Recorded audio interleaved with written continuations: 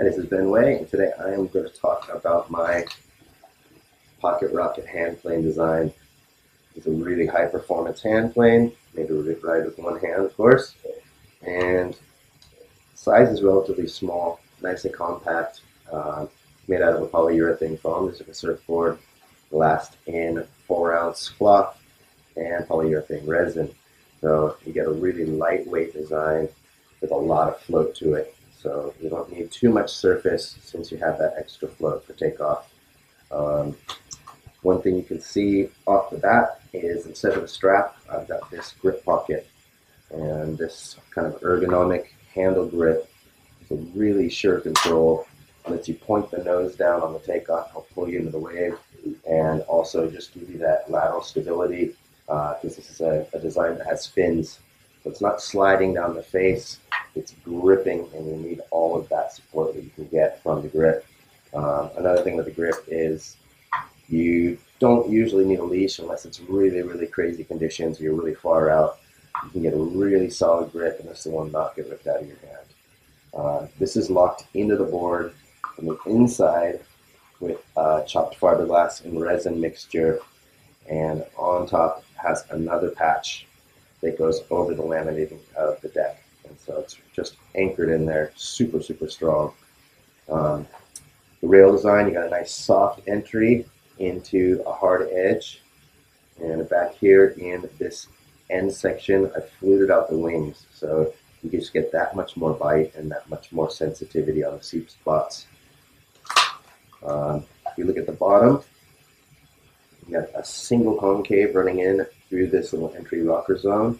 It's the water coming in nice and smooth and leads it into these deep channels. We got 4 deep channels, and that just helps keep that water directing straight through for speed. You can see we've got these nice long keels over a majority of the board, and these are glass-ons made for a surfboard.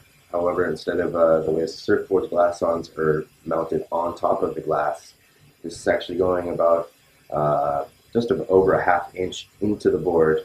This is also set in with a fiberglass, chopped fiberglass resin mix. Super, super strong. You can slam into the sand. You don't have to worry about breaking these things off, as well as the fins get hit. It's not going to pop up the glass like a glass-on surfboard. The thing with having fins on your board is you're not limited to where the board can hold. You can pick any track on the steep spots, and you can hold up in that highest part of the pocket. So when the barrel's really tight, you can barely fit in there. Normally you'd be sliding down to the face and getting hit with the lip. You can stay up in that pocket, keep tracking, and also instead of just using the surface and the edge for drive, you've got drive coming from the fins. So you can literally come off the bottom and project down the line. So not just for sliding down into closeouts, but you can actually get a lot of barrel travel, and you have the opportunity of actually making it out of the barrel.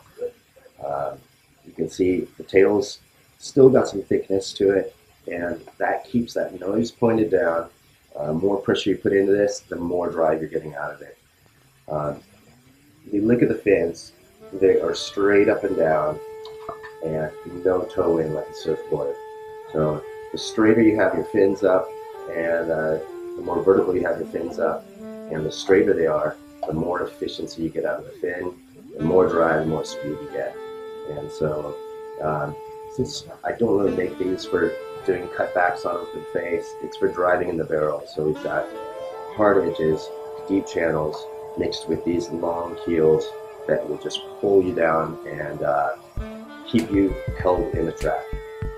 So a lot of the hand plane designs out there use a deep concave and a sharp edge, which will also give you hold, but you're relying more on your body and your body surfing ability.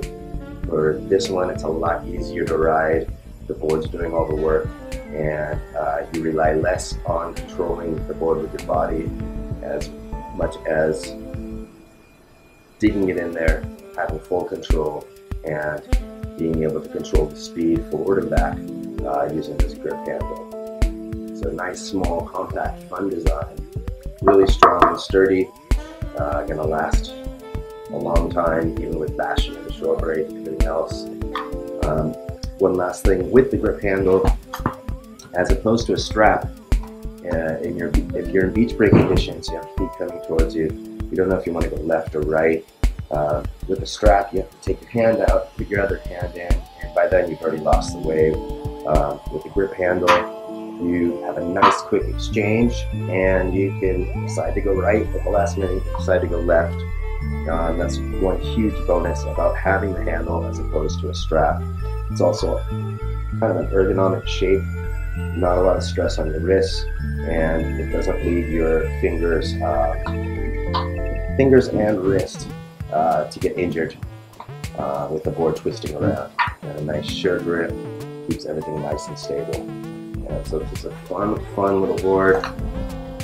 Hope you give it a try. Anyone who enjoys body surfing or using a hand plane, this is a whole new feeling, and probably speed and control you've never experienced. And so if you are interested in having me make you one custom, get a hold of me at Benaway5050 at Instagram. Thanks for listening.